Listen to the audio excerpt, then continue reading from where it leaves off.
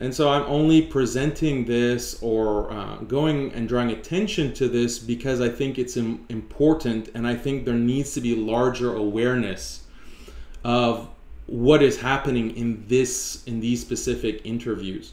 What is actually being promoted and peddled, and the way that liberal secular thought can distort and manipulate the Muslim mind and get the Muslim to speak or even think in ways that are contrary to Islam and going against Islamic values, going against the Quran, going against the Sunnah.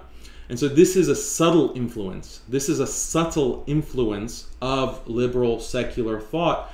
Liberal secular thought, you don't have to go to the university to be affected by it. You don't have to go and study it, or you don't have to take a philosophy class to be affected by it. It's something that is in the air. It's in the water. We all are affected by it in the way that we speak and think.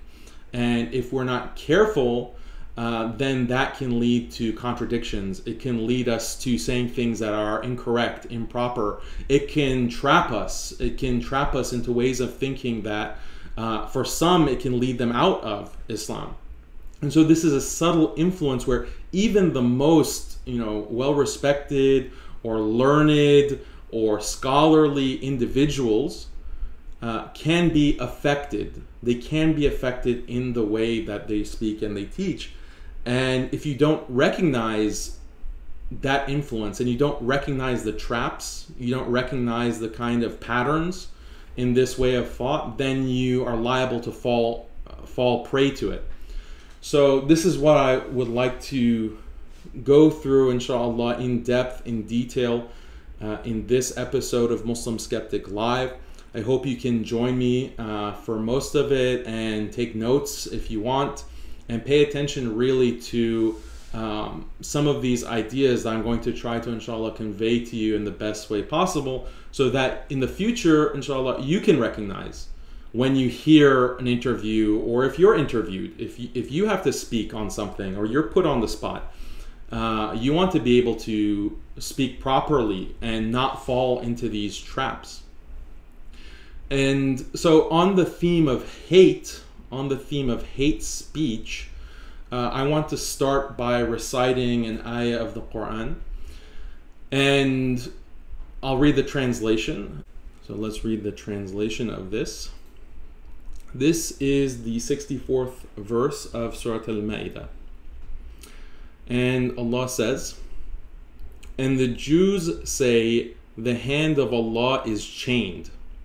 Chained are their hands, and cursed are they for what they say. Rather, both his hands are extended. He spends however he wills. And that which has been revealed to you from your Lord will surely increase many of them in transgression and disbelief. And we have cast among them animosity and hatred until the day of resurrection.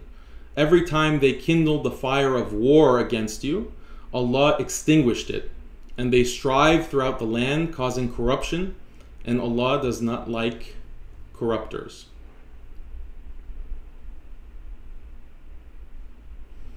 And in another ayah, I'll read you the translation. Allah says, "And the Jews say, Ezra is the son of Allah, and the Christians say, the Messiah is the son of Allah. That is the saying from their mouths. They imitate the sayings of the disbelievers of old, and Allah's curse be upon them, how they are deluded away from the truth." So this is these two ayat that I read, these two verses. My question for everyone who may be listening to this or watching this at a later date, is this hate speech? Are these ayat hate speech? This is very relevant. This is very relevant. Why? Because the Muslim preachers, the imams and the scholars who have been put on this hate list, on this hate preacher list, part of the reason, part of the justification for them being put on that list is reciting these verses, reciting from the Quran. So what does that mean? What's the implication of that? I just recited these verses. I recited from the book of Allah. As a Muslim, I know that this is the book coming from the creator of all the universe. The creator of all that exists has sent these verses, has elucidated the nature of reality through these verses and the entire Quran, and through the sayings and the teachings of the Prophet sallallahu alaihi wasallam. So, if this is hate speech, if speaking and reciting the book of Allah is not allowed because it is hateful within Denmark and other parts of Europe, then this is preventing Muslims from their own religion. It's preventing Muslims from teaching their own religion, from reciting their book, from teaching and speaking about and giving durus on the book of Allah. So what is the implications of that? And what does that mean for secularism? What does that mean for liberal secularism? Right? So we're going to get into a lot more depth on this topic, and we're going to analyze, this kind of tension or conflict in the secular understanding of what is or isn't hate speech. The sad part is that I don't know about the rest of the world, but in the United States, some masajid, a minority of masajid, will not even recite these verses. They won't even recite these ayat, other than maybe in Taraweeh, in Ramadan, they'll recite when they're reciting every juz. But outside of that, they won't even recite these ayat. Anything that is referring to other religious groups in this negative way, for their beliefs and their actions, okay? Anything that's related to that, they're not going to recite it. They're not going to reference it. They're going to pretend like it doesn't exist. Why? I don't know. Why? I don't know. Because in the United States, it's different than in Europe. Some of the hate speech laws are not as strict as they are in certain parts of Europe, and there's not necessarily as much sensitivity on certain things. Nonetheless, I mean, this is changing. This is changing. The environment is changing. The political context is changing, where even things like reciting these ayat from the Quran or teaching certain hadith is being viewed as unacceptable, not allowed. You can't teach certain parts of your religion. So these masajid are the law hasn't changed yet, but these masajid are self-censoring. These certain imams, the ones, especially the ones that are most engaged in interfaith, quote-unquote, dialogue, they're self-censoring themselves big time. They're not going to recite these ayat. But what is the implication of that? If you're deliberately avoiding, you're deliberately hiding certain parts of the book, you're deliberately avoiding touching on certain ayat of the book of Allah. And we all know the problem with that. We all know the problem. Allah, in fact, criticizes, this is the circle here. Allah criticizes Bani Israel and past Jewish and Christian communities for doing this, for hiding parts of Scripture and writing Scripture with their own hands and saying this is from Allah. They hide and they concoct. They hide and they concoct. And this is what the past communities in the Quran, Allah is criticizing them and saying, you're doing this, you're distorting. Why is Allah telling us this in the Quran? Why is Allah relaying this history? Why is Allah pointing to certain kinds of practices and certain kinds of beliefs in the Quran for us? It's so that we don't fall into the same mistakes. we don't fall into that same trap. We don't follow that path. And so how ironic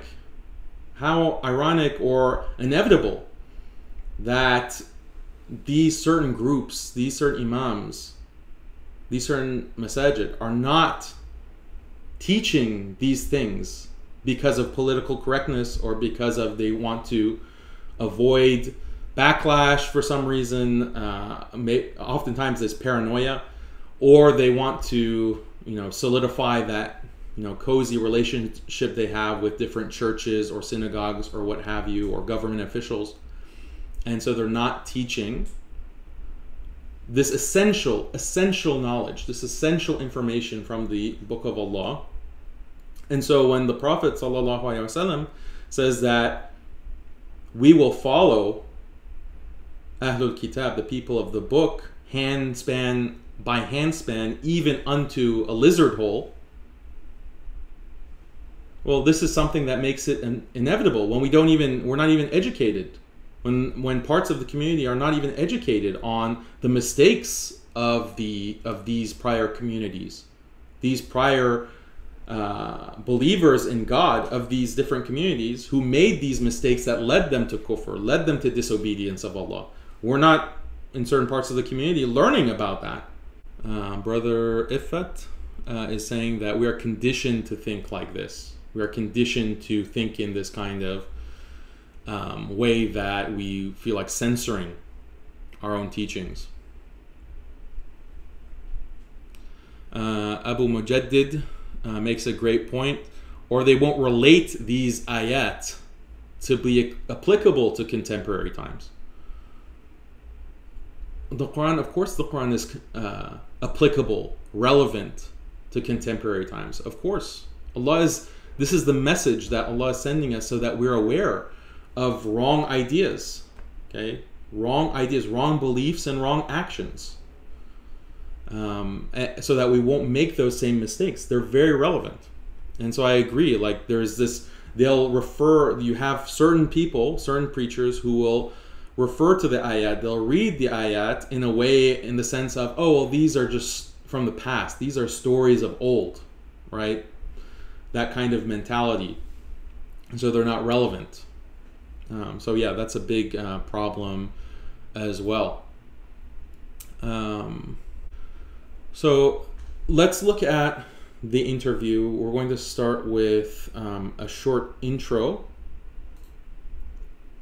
from the interview.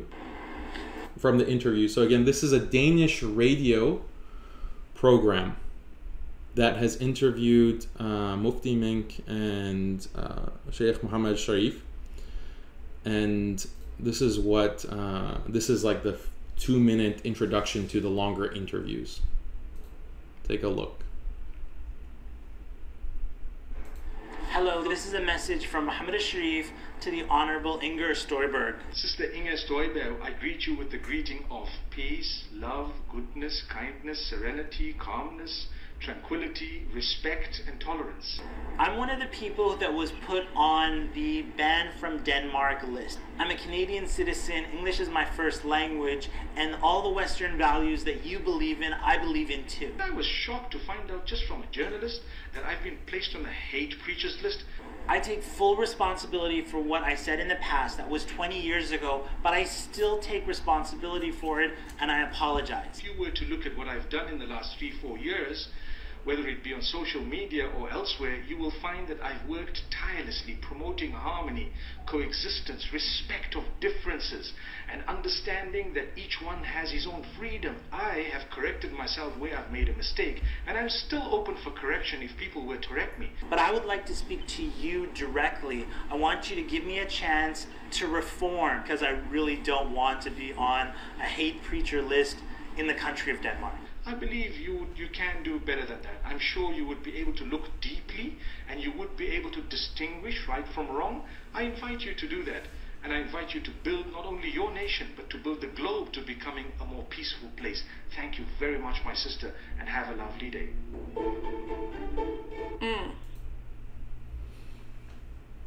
Okay, so that is the introduction to the interviews. And so already you can see, hopefully, some issues that are with that, just those brief statements, like saying that my values are Western values. That kind of very unqualified statement is a problem right off the bat. That's a big problem. There are many values. There are some values that are shared between Islam and the West. I mean, there are certain things that the Western world, Western modernity, has gotten right. I mean, no use denying it. There are certain things that they've gotten right, and many other things that they've gotten wrong, very wrong. And so we should not give a unqualified statement like our values are Western values. An example of a Western value that we do share, that is found in Islam, for example, is the importance of due process. The importance of due process for people who are accused of crimes, going through a process of determining someone's guilt through evidence and deliberation and investigation and so forth. This is due process. This is something that is definitely valued within Islam. But unfortunately, even that value within the West is being eroded because of things like the feminist drive to basically banish things like victim blaming, quote unquote. If someone accuses someone else of sexual assault or harassment, then we should believe all victims and things like this. This is actually eroding due process, values like due process. So that's a separate topic. Another Western value, equality before the law. This should be a value, at least. I don't know how well it's being implemented in the Western world today, but in general, equality before the law means that it doesn't matter if you're rich or you're poor. If you break the law, then you're going to be held accountable equally, no matter your socioeconomic status. I mean, this is an ideal also very explicit within Islam, and the Prophet ﷺ mentions this, that when it comes, for example, to the application of hudud, the had, of stealing, for example, it doesn't matter if someone rich steals something or someone poor steals something. It doesn't matter if they're rich or poor, or what tribe they belong to, their family, how high of a social status they have. There's going to be consequences equally in front of the law. So again, this is something that is supposed to be a Western value. Unfortunately, it's eroded in our times because of the way that the legal system in America, at least, I'm sure it's the same in many Western countries, where the rich can buy their way out of facing legal consequences. The law is less strict. Judges are less strict. They're more lenient when it comes to sentencing the rich of society when they commit crimes, as opposed to the poor. You have so many examples with the financial meltdown of 2008. Bankers who were involved essentially in stealing so much money, people's money, billions of dollars were lost. People's money was lost because of the irresponsible, deliberately negligent, self-serving actions of Wall Street and these bankers. And so those individuals involved in that scheme, colluding with each other, colluding with government officials, faced no consequences, even though they brought the economic world to the brink of collapse and affected millions of lives and basically put millions of people into poverty because of their actions, but they faced no consequences. They didn't even receive a slap on the wrist within the legal system. But if you're poor and you for example, get caught stealing a bag of Cheetos from a grocery store, you can face severe consequences. You can even be put in prison for something like that. Whereas the rich, these Wall Street bankers, destroying so many lives, nothing comparable to what the petty, shoplifter is doing, face no consequence at all. So this is a corruption. This is corruption within Western society, within Western laws, But nonetheless, you can say that the value is shared between the West and Islam. But those are just a couple of examples. So many other areas, there's conflict between Islamic values and Western values. And so that's going to come to light within these interviews. So let's start with... Actually, you are not only banned from entering Denmark, you are actually not allowed to enter any of the Schengen countries. It's 26 countries. What are your concerns about that? Actually, let's start with Muhammad Sharif first.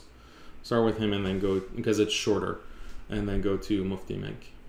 How do I feel about that? I think that's incredibly unjust.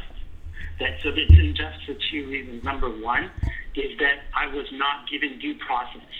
So in other words, how we have in our Western values is that if you're going to bring a claim about somebody, you have to say it to them.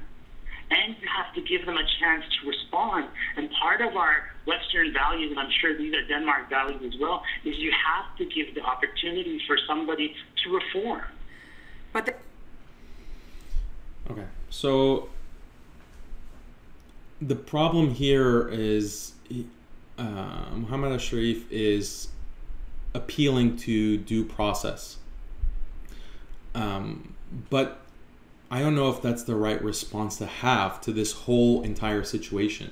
Because again, what happened was you have the Danish foreign minister, Minister of Immigration. Her name is Inga Støjberg. And she is, in fact, a far-right, almost fascistic politician within Denmark. And she has had a long history of anti-Muslim animus.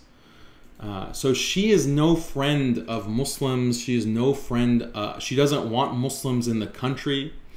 And there are many examples of her speaking to this.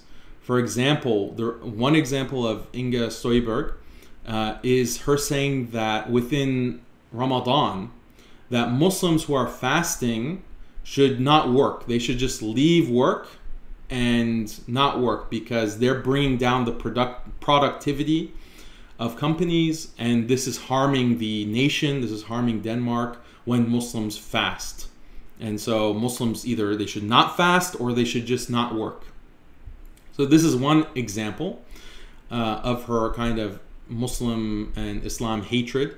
And then another example is it came out that she was promoting the cartoons of the Prophet ﷺ, the Danish cartoons, where they were mocking the Prophet ﷺ and drawing cartoons of him as this or that. So these kinds of extremely hateful, offensive cartoons, she was defending them. She was saying that this is actually nothing wrong with it. We need to have these cartoons. In fact, we need to display these cartoons in museums. We need to put these cartoons of the Prophet Muhammad ﷺ in museums so that people can see it as a monument, as a testament to religious freedom and free thought and free speech and all of these important Western values. We need to be promoting them front and center.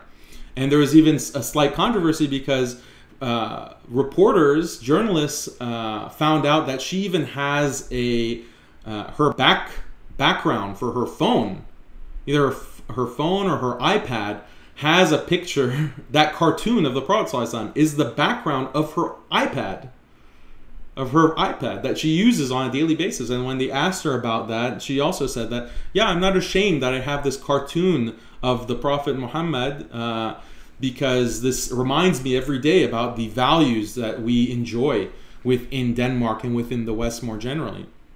So this is the person who is banning Mufti Menk and Muhammad Sharif. This is Inga Støjberg, which you heard in the introduction. They were calling her my sister and this and that. Be speaking like that about her and praising her and basically, saying these kinds of things to her. So, but let's take a step back. So this country has banned you and has called you a hateful person, a hate preacher. Instead of invoking due process, and oh, there should be some kind of trial. I should be put on trial. Like, I don't even know how that makes sense. But you should just say that, look, who cares, right? If you're asked, if this Danish news is contacting you, this reporter, and saying, I want to interview and get your thoughts about how you feel being banned from Denmark, they should, perhaps, you know, in my opinion, maybe they should have said, there's no need to give an interview. I really don't care. I didn't know about this ban. I didn't know I was banned, and frankly, I don't care. I had no plans to visit Denmark. What's so special about Denmark? Why would I want to go to Denmark? I think that would be, in my opinion, you know, from where I'm sitting, I think that would be a better kind of response. You know, who cares? I don't know the first thing about your country, right? So this is, when you start talking about this is unjust and there needs to be due process, it makes it sound like you really want to be going to that country. You really want a place. You want them to let you in. So it's, what's the impression? Like, I don't want to insult anyone, but what's the impression when you show this kind of eagerness to a country that has, or a country's government that has rejected you? And also on the grounds, like, if a country, okay, let's say Denmark, says that if you teach these verses of the Quran, if you teach these specific Quran, or you teach these ahadith of the Prophet ﷺ, then we consider you a hate preacher and you can't come to our country. Okay, they're wrong, of course. This is wrong, but why is it wrong? Is it wrong? You can't say that it's wrong because all countries should be open and borders should be open and whoever wants to go to whatever country should be allowed, and etc., etc. That's not a good explanation. That's not a good reason. Why? Because think about Muslim countries. Should Muslim countries ban someone like Richard Dawkins, the atheist Richard Dawkins? Should countries ban, Muslim countries ban, let's say, the Pope? You know, that's an article that I wrote recently on MuslimSkeptic.com on how the UAE is inviting the Pope to come and preach and give mass to 100,000 people. Okay, shouldn't a Muslim country say, no, we don't allow? The Muslim government say, no, the Pope is not allowed to come here and preach? Or any number of individuals that a Muslim country will say, no, you're banned. You're banned from traveling to our country because what you are saying is contrary to Islam. It's contrary to the Sharia. It's something that is going to cause problems. It's going to threaten the iman of people. So Muslim countries should be having those kinds of bans. So the problem here is not with the banning, okay? Because again, Muslims have an interest, and according to the Sharia, there is an interest in preventing certain figures from being able to come to Darul Islam, to Muslim countries. So the problem is not with limiting that or banning travel in that sense. The problem is limiting travel for what reason? What is the reason that they're banning Muslims and imams and scholars from traveling to their countries? The reason that the Danish foreign minister has is based on batil, is based on falsehood, is based on their secular musings on what constitutes hate, their secular musings on what constitutes truth. Okay, these kinds of ideas that are self-contradictory, irrational, contradictory to Islam, the truth, That's what the foreign minister, Inga Støjberg, has in her mind. That's why it's wrong. That's why these bans are wrong. That's why preventing Muslims from going to Denmark, or Mufti Menk, or Mohammed al-Sharif, or anyone else, that's why it's wrong, because of those ideas. Not because of, oh, all borders should be open and people should all be able to travel freely and go wherever they want. No, because as Muslims, we don't want that. For our countries, our reasoning for banning people is based on truth, is based on the words of Allah, is based on the words of the Prophet ﷺ, is based on the Sharia, is based on our sacred divine law. That's the difference. But if you've internalized secularism, you've internalized the liberal secular metric, then this is going to be a contradiction for you. You're going to have a hard time understanding why. You'll have to resort to this idea of, well, you know, all borders should be open, and it's always wrong for any country to ban someone, because if it's wrong for non-Muslim countries to ban Muslims, then what else can you say than it's wrong for Muslim countries to ban non-Muslims? This is internalized secularism. Why? Because it makes Islam equal to not Islam. It makes Islam, Islamic standards, Islamic values equal to anything else. All other religions, all other values, all other beliefs. That is the secular assumption. That is the secular mindset, that all beliefs, all religious beliefs are equal. They're equally false. They're all equally false. Therefore, it's illegitimate to ban someone from entering your country on the basis of their particular religious beliefs, but then have a problem with another country banning you because of your religious beliefs. This is the influence of a secularized mindset. It's extremely subtle. It's extremely subtle. And we talked about when it comes to the Pope, and how I was saying, and many were saying, that the Pope shouldn't be allowed to come to the Muslim world and give mass and do Catholic dawah. But does that mean that we also don't think Muslims shouldn't have masajid, and Muslims shouldn't give talks, and Muslims shouldn't do dawah in the non-Muslim world, in the Christian world, in the West? No, that doesn't follow. So this is the problem right off the bat with appealing to due process. Let's continue. The ministry sent me the documentation which justifies putting you on the list, and I would like to go through some of the documentation with you. The first is an audio speech from you from the 10th of July 2013, and it's called "Why the Jews Were Cursed." Here you say that it was the Jews who woke Allah's anger because they didn't appreciate his blessings and they didn't accept his rules. And in the end you say that the Jews can never be your allies and that you can never marry a Jew. I would like to ask you where this hostility against Jews come from. Sorry? It says I said that you can't marry a Jew?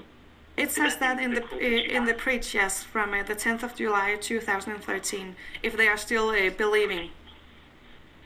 So this is a speech from 2000. I recognize the huge mistake that I made in this speech, even from that time. And I deleted that speech. And it was given in a closed circle in the United States in the year 2000, so we're talking about 18 years ago. Right now, I deleted it. And the only propagation of that speech that happened afterwards was from Islamophobic websites. So they picked it up, and then they started sharing around. So I've never actually said that. These aren't my words. It isn't my intention to spread any of these messages. I made my mistake, and any person who asks me about this, I will unequivocally, with no excuses, tell you that I made a mistake in those wordings. That last part that you mentioned about, you can't marry a Jew and stuff like that, I don't think that that's my wording, and that's why I want to double check with you the source. But the basis of what you're saying is correct. I did make a speech like that 18 years ago, and I've apologized for it, and I continue to apologize. And I count that as one of the biggest mistakes in my speaking history, in fact. All right, so you don't feel any hostility against Jews today? No, actually, on top of that, I don't feel any hostility to any human being. Jews, Christians, atheists, Hindus, any human being, that we're all in this together, and it's all about the values of human beings. It has nothing to do with a person's religion. Okay, so this talk that he's referring to, the khutbah, it was a khutbah, I believe, from the year 2000. So I went back and I listened to what I believe that they're referring to. And the thing is that I listened to it, and all he's doing within that khutbah is going through the ayat that refer to Ahlul Kitab. He's going through the ayat one by one and discussing, giving a very basic tafsir of these ayat that refer to Ahlul Kitab. So it wasn't really specific to Yahud, to Jews. He was mentioning Christians and Jews because certain verses mention both Christians and Jews. Some of them only refer to Yahud, which is like the one that I started the broadcast with and reciting. And then others are referring to both Christians and Jews. And so this is something that his khutbah was purely concerned with that. I listened to most of it, and I didn't really see anything beyond just going through the ayat, relaying lessons. What is Allah trying to convey by giving us examples of past communities, by giving us examples of how Jews and Christians behaved and acted and what they believed in, so that the Muslim community can learn from mistakes, can learn from those kinds of problems that they brought upon themselves. So is that hate speech? And that's the question that I began the live broadcast with. Is that hate speech to just teach the Quran? Many ayat, it's not like one or two ayat in the Quran that are talking about Jews and Christians. Many of them are talking about Jews and Christians. What I think is a problem, or is hypocritical, is how you have Inge Støjberg, this foreign minister of Denmark, who is promoting cartoons of the Prophet Muhammad sallallahu alaihi wasallam, who is talking about speaking against Ramadan, and how Ramadan is something that is backwards, is taking the country backwards in productivity. And many others within Denmark. They have a long tradition of secularists and atheists attacking Islam. You had that same person who was drawing cartoons of the Prophet ﷺ, also, taking verses of the Quran and writing them on naked women, writing those verses on naked women as an act of sacrilege. And they consider this art, and this is free expression and freedom of speech. So you have a secular culture, the Danish culture, that is advocating this animosity towards religion, and specifically Islam, but then you want to make a big deal about the Muslims just teaching the verses of the Quran, teaching about certain beliefs as being noxious, certain beliefs and certain practices and certain behaviors of communities in the past and sometimes in the present that are dangerous and noxious and harmful and destructive, and take the human heart and destroy the human heart because of kufr and things of this nature. So we can't teach our religion, we can't spread our religion and these ideas, but you can spread your insults and your attacks and your critiques of Islam and other religions as much as you want. So this is a very clear double standard. It's a double standard based on your own standards, not our standards, because our standard is not freedom of speech. Our standard is not freedom of speech. And I'll explain what I mean by that in a second. The other thing that he said was that I love people. Muhammad al-Sharif said, I love people no matter what, no matter if they're Jew, Christian, Muslim, atheist, whatever, Buddhist, whatever. So, I mean, this is kind of a broad statement that I'm sure, like, he could give an explanation for what that means. But do we love people regardless of what they believe in? You have some people who believe that all Muslims should be killed. Should we love them for that belief? In spite of that belief? You have, example relevant to modern political discourse. You have some people who believe that whites are the superior race. That's their belief, and they have even created a kind of religion, a kind of religiosity with this idea that whites are the superior race. Should we love people like that? Should we respect people like that? So there are certain beliefs that even within this liberal secular society are understood to be harmful, are understood to be dangerous, are understood to be toxic. These white supremacists, they will say that we're not advocating violence, we're not advocating any kind of harm to others. All we're saying is that whites are the superior race. Whites are the superior race, and whites need to have their own nation, basically. That's what the white nativists are preaching, and they are very careful to denounce violence.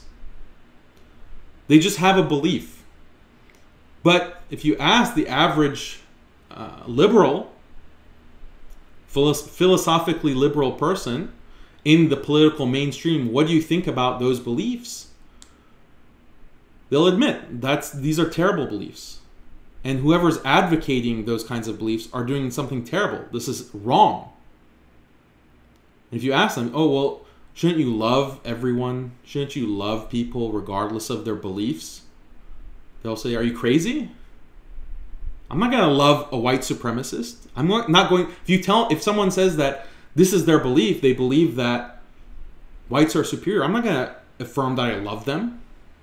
That's the furthest thing of concern right now, is whether I love them or not. Let's focus on the white supremacy and the harm that's caused by that, and the noxiousness, the toxicity of that belief. So then why... So you have this understanding of racial superiority being wrong, being immoral. As Muslims, we agree, of course. We agree that this white supremacist attitude is wrong. But there are other beliefs that are even more wrong, more immoral, more noxious. Believing that Allah has a son. Believing that there are partners with Allah. Believing that all of this creation, everything around us and within us, is just the product of chance without a creator. Those are extremely harmful beliefs. Those are extremely dangerous beliefs.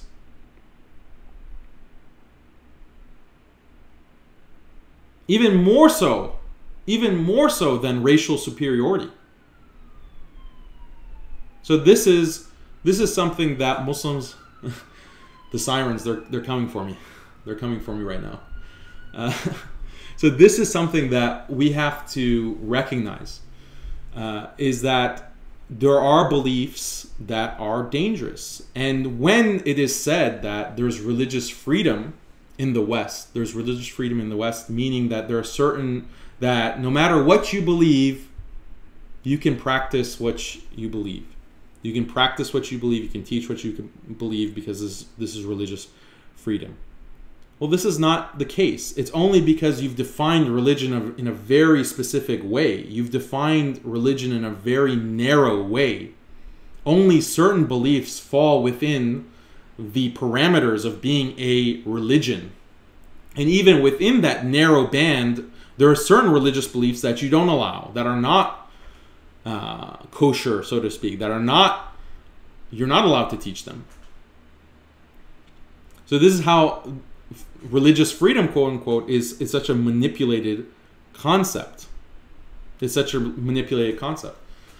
Let me give you an example. Yeah, so like I mentioned, white supremacy, racial supremacy. If that is part of your religion, then it's not, you're not allowed to preach that. That's considered hateful. And it's interesting because we do have a very well-known religion that does have a concept of racial superiority within Judaism. Jews are the chosen people. That kind of superiority can be taught and is acceptable within the religiously free West. But other types of racial superiority are not. If you claim that this is my religious belief, that whites are superior to other races, no, you can be sanctioned by the government. You can face all kinds of legal consequences. You can face all kinds of social consequences. You can be fired from your job. Economically, you can suffer because of that belief. It's a belief, right? If you believe in racial superiority, that is just as much a belief as believing that Allah is the creator. Believing that, Jesus, Isa, peace be upon him, is the messenger of God and the Messiah. Those are all beliefs. You have all of these different beliefs. Believing that, for example, same-sex marriage is something moral. That's a belief. Believing that a woman has the right to choose what happens to her body, and has the right to decide to terminate a pregnancy. That's a belief. Believing that guns should not be in the hands of private citizens. We need gun control. That's a belief. Believing that the United States should be involved with spreading democracy throughout the world. That's a belief. These are all beliefs. What makes certain beliefs, quote unquote, religious and others not? And how can you justify that on a secular basis, from a secular standpoint? This is something that secularism does not address, cannot address. It's arbitrary that certain things are considered religious and other sets of beliefs are not. And then how the way that the secular West constructs religion in this way, is in the service of state interests, state and corporate interests. Okay, so let's continue and we'll elaborate on these points. All right, but do you understand if the ministry in Denmark, do you understand if they find this preach controversial? If they want to censor me for something that I wrote 20 years ago, and I'm not even going to Denmark, and I'm not at the border, then what are we allowing that government to do to other people? So I'm even asking for you, if you're a reporter in Denmark, what if tomorrow they don't like what you said? Are they going to censor you? Are they going to ban you from European countries because they don't like? Who decides what is liked and what is not liked? And I actually looked this up in the Danish legal code, that anyone is entitled in print, writing, and speech to publish his or her thoughts. Censorship and other preventive measures can never again be introduced. That's Article 77. So you actually think our government is breaking their own laws? Let's look at the facts, what was done to me, in that, and then they're breaking their own law. And I'm also saying that the people that are really harmed from this are the Danish people. All right. So what Muhammad Sharif is doing here is appealing to freedom of speech.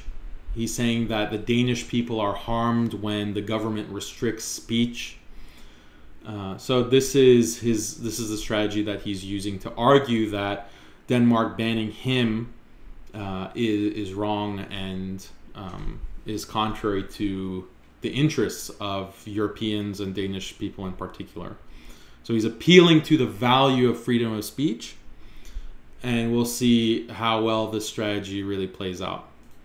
I would like to go through to the second example of the documentation they sent to me. It's a or it's an article written by you, and you're talking about television as the third parent. You're saying that television is harmful to Muslim beliefs and state of society because it includes the presentation of bad morals, nakedness, tempting scenes, immoral pictures, and destructive speech. And now I would like to ask you if you think this preach is clashing with the freedom of information, religion, and speech we have in Denmark. You don't have to be. So this is what the reporter does, and she clearly had this prepared to trap him. But basically, as soon as he appealed to freedom of speech, then she goes and brings something from his past where he's saying that you have TV spreading immorality. TV is spreading all kinds of harmful messages to children. And we have to, in a sense, restrict. Like, there needs to be restrictions on what can be shown on TV. And this is something that is very logical, and even non-Muslims would accept that, yeah, there are certain things that we shouldn't be propagating on and broadcasting on television stations and so forth, that we shouldn't expose people to. But this reporter is using it to say that, well, according to you, in certain cases, it's a good thing to restrict speech. It's preventing harm to restrict speech. So how do you respond to that? It seems like, according to this article of your past, you're against freedom of speech. So aren't you being a hypocrite by now invoking freedom of speech when it affects you, when it affects your ability to travel to Denmark and to preach your ideas? So this was a trap that they set for him. And this is always going to be a trap. This is always going to be a trap for Muslims when they invoke the value of freedom of speech. Freedom of speech is not an Islamic value. In Muslim society, if a Muslim society that is run according to the Sharia and that upholds the Sharia, upholds the divine law, there are many restrictions on what people can say. In particular, blasphemy against Allah, blasphemy against God, insulting the Prophet ﷺ, insulting any prophet, any of the messengers. This is all restricted, and there are very high penalties, severe consequences. Apostasy, leaving Islam, and then people becoming aware of that you've left Islam. Apostasy also has implications for freedom of speech. And so freedom of speech is not a value that's upheld within the Sharia. And so whenever any interviewer can pin the Muslim, if you say that, oh, well, freedom of speech is something that we need as a defense of your own speech, then any smart interviewer should say that, well, what about Islamic law? What about blasphemy? What about the fact that according to Islamic law, there are these kinds of penalties and consequences for blasphemy and insulting the Prophet ﷺ and so forth? Any smart interviewer would immediately go to that, because then the Muslim has nowhere to go. Either say, yeah, well, I guess freedom of speech, there has to be limits to speech, or either they'll have to admit that and backtrack, or they'll have to say, well, I don't agree with the Sharia. I don't agree with what Islamic law has to say with this. Or that's irrelevant, like Islamic law is only for the past and now we're in a different time and so it's not applicable. So this is the kind of trap where you have to respond, one way or the other. The correct response when it comes to freedom of speech is to say that freedom of speech is something that is not respected in any part of the world. Freedom of speech is a mirage. It's something that doesn't actually exist. And the Western philosopher who most eloquently argued this is named Stanley Fish. Stanley Fish, and he wrote a book called "There's No Such Thing as Free Speech, and It's a Good Thing Too." And he makes a very simple argument. It's not difficult to understand, but speech can be harmful. Speech can cause a great deal of harm. It can cause a great deal of suffering. And so speech is something that, just like actions, can affect people in profound ways and in profoundly destructive ways. So just like we have laws that restrict people from inflicting harm, that restrict people from actions that will damage them, we also, by that same token, have to restrict speech. By that same token, we have to have laws that restrict speech, restrict people from being able to cause harm in this way. And as a matter of fact, all countries, all of these quote-unquote free speech countries have laws that prevent this kind of harm. For example, you have libel laws. Libel, right? If you deliberately lie about someone to harm them, especially if you want to harm their business or you want to harm a corporation, you libel, then this is something that you can be prosecuted for. Fighting words. You know, if you go and you start provoking someone, you start insulting their mother, this can be restricted. This kind of speech can be restricted. You can be held liable for those kinds of fighting words. Copyright laws. Your ability to just copy someone else's work and publish it under your own name. That is a restriction on freedom of speech. This is a certain kind of speech that you can't engage in, and you can face severe penalties for that. So and behind all of these kinds of restrictions is the understanding that these types of speech cause harm. These types of speech cause harm, and therefore the state is justified in restricting them. So free speech does not exist in an absolute sense anywhere. And it's a good thing. It's a good thing that free speech doesn't exist anywhere.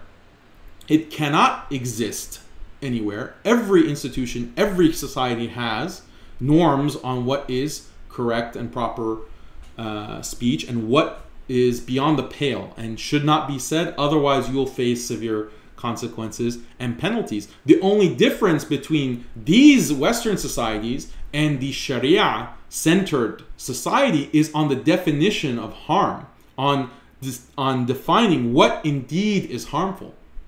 And what Islam recognizes, what we recognize through Islam and through the message of Allah, is that defaming, blaspheming, insulting Allah, insulting Islam, this is the pinnacle of harm. This is the pinnacle of harming people, because it is taking people away from Allah. It is creating doubts in Allah, and therefore threatens their afterlife. It threatens their afterlife because of disbelief. So this is the pinnacle of harm. This is the pinnacle of danger. Of course we have to restrict speech that can cause this kind of harm. Of course we have to restrict the kinds of writing and speaking and presenting and broadcasting that threatens people's iman, because that's where the epitome of harm can be done, is to a person's heart, to their qalb, to the qulub of people. So the Sharia is in fact protecting people in the best way by restricting this kind of harmful speech. And all of these other countries, they just have a different understanding of harm. Again, their understanding of harm is based on what? On their secular musings, their secular philosophies, you know, whatever the latest philosopher or thinker has conjured up, and they debate and they argue and they fight on what is truly harmful, what is truly beneficial. Who knows? Right? It's just dhann. They're engaged in dhann, speculation. They have no certainty. They have no certain knowledge. Okay, so that's what their understanding of harm and the restrictions of speech are based on, dhann. Our restrictions are based on haqq, on yaqeen, on what Allah, the Creator, has laid out within the sacred law. The difference is between night and day. The difference is between night and day. And so something like this, a version of this, you can say, like, as very practically, you can speak like this. You should speak like this to non-Muslims. Okay? I assume that non-Muslims are watching this broadcast. There are non-Muslims who are watching this. And so this is how we should talk, because we're reorienting the conversation to, okay, well, there's a creator. The creator has sent a message. What is the content of this message? What is the guidance of this message? This is our da'wah. This is our inviting everyone. This is our invitation to humanity. Please. We care about you. We want the best for you. Leave the speculative philosophies. Leave this kind of, cultural beliefs that change every so often. Like, this is a question for non-Muslims. Like, haven't you wondered how drastically right and wrong changes within your cultural history? And how people's understanding of what is right and wrong changes with the time? Why is that? Shouldn't right and wrong be universal? Shouldn't right and wrong be consistent? Could it be that what is considered right and wrong by your society is so unanchored that it's just flowing with the tide, with the time? Don't you think there needs to be a standard? Like, don't you think life has a purpose? Don't you think that we have a purpose? Or do you think that this is all a game? Like, your 60, 70, 80 years on this earth is just for nothing? Anyway, these are the kinds of things that we have to reorient people towards. Muslim to know that, hey, there's some stuff on TV I don't want my children to see. So, all right, let's go back to the interview. I don't know. But I don't know what the ministry's point is on that one. I don't know, but I think they are reacting on the freedom of information we have in Denmark, because I think, like, okay, I'm not sure. But do you think this clashes with the freedom of information? So what do you mean by freedom of information? Like the freedom of people to publish whatever they want on publish TV? And read and be able to get the information they want. Yeah. So that's exactly what I'm saying. That so we should all do. I'm not saying that somebody on TV can't do that. In fact, again, this actually kind of goes to the silliness of these things. But even if they didn't publish it on TV, they can publish it on the internet. Again, this was a speech from 2000. So anybody can publish whatever they want. That has nothing to do with me. The Danish ministry see you as a threat. All right. So see, he had to concede that point. He had to concede that, well, whoever wants to print or publish anything, they should have the right to do that. But this is very relevant. This is relevant for two reasons. One, because of Denmark's history of publishing and broadcasting anti-Islam material. For example, the Danish cartoons of the Prophet ﷺ. Number one, that's relevant. Like, are we fine with that? Like, do we think that everyone should have the right to do that? No, of course not. Of course not.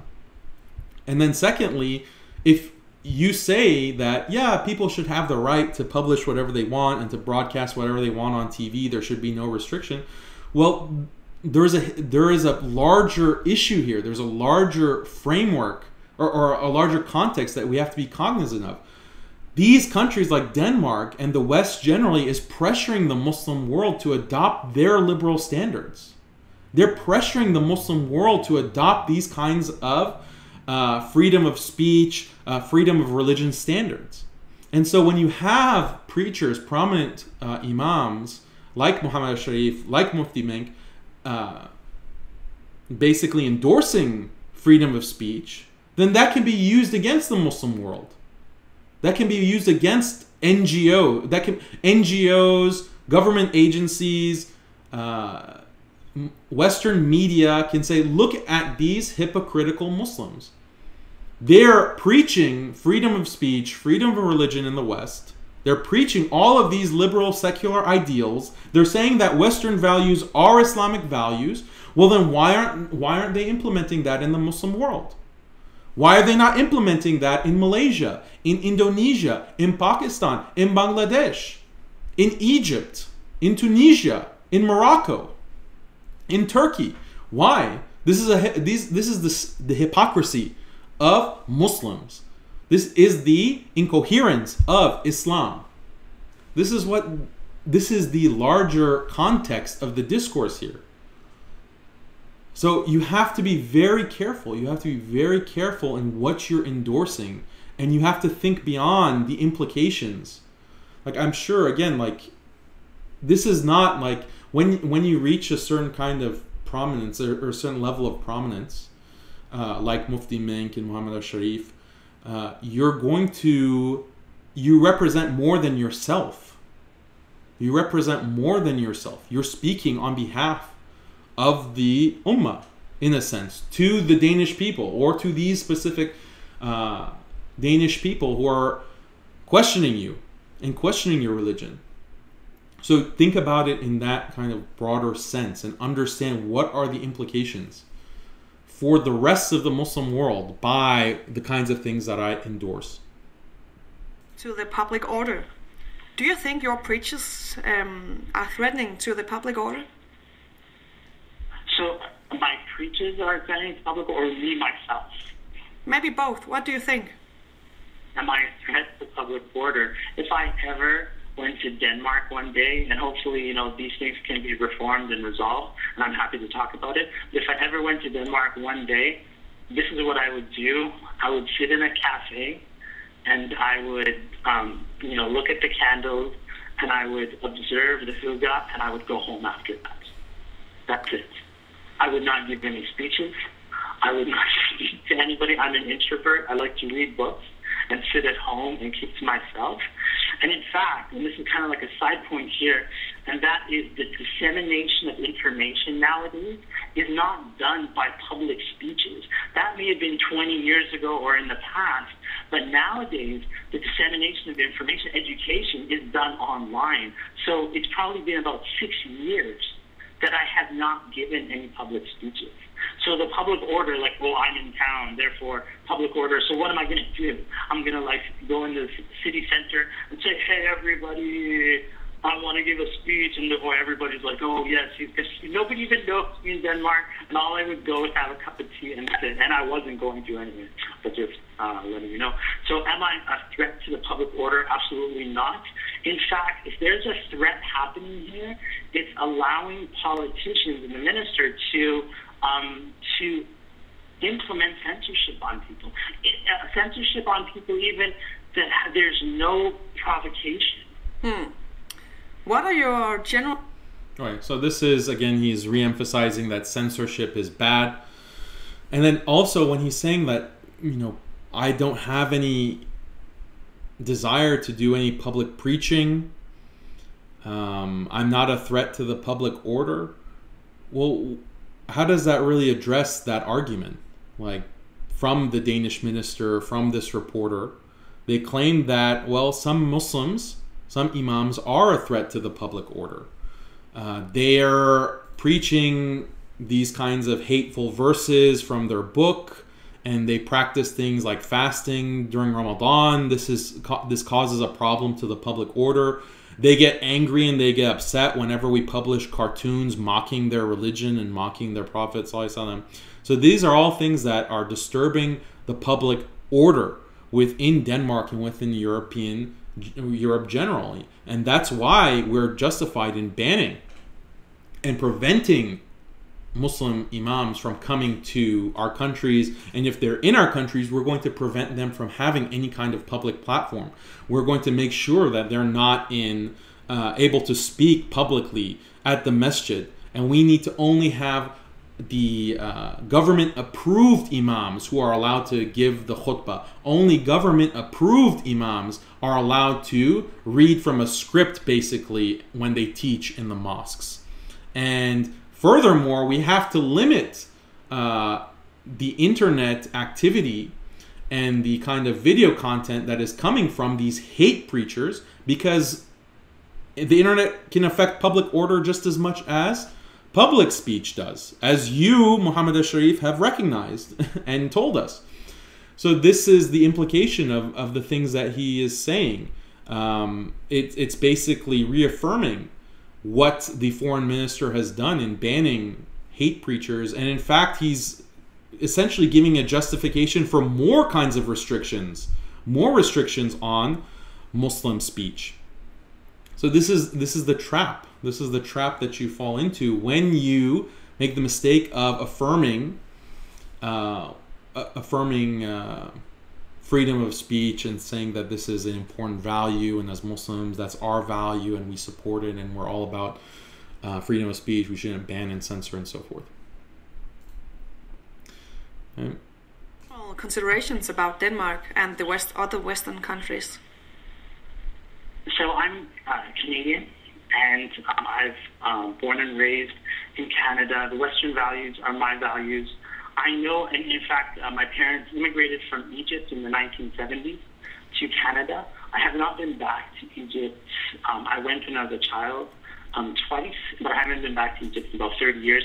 So English is my first language, and I can speak a little bit of Arabic broken, but this is who I am. This is my life, and everything in the Western values are my values. All right. So yeah, I think that it's a problem when we try to prove our Westernness. We're Western enough. Please accept us. We should have this kind of, izza for, we're Muslims. Like, this is who we are. You don't like it? Fine. That's your problem. That's not our problem.